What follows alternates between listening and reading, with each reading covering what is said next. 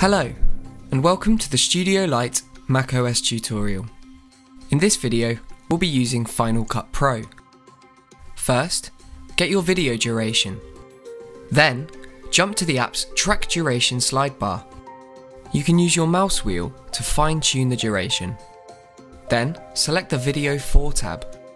Here, you can choose from a variety of themes and purposes. In this instance, we've chosen Nature. Next, select the Genres tab. You can unselect your criterias at any time.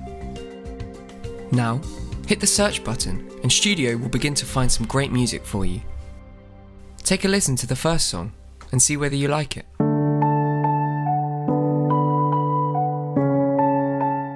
Now let's jump to the second proposal.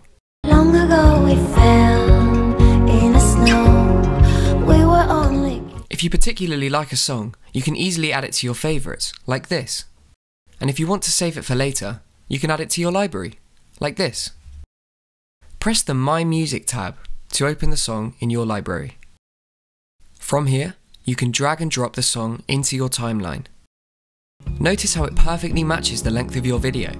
Long ago we fell in a snow. We were only kids.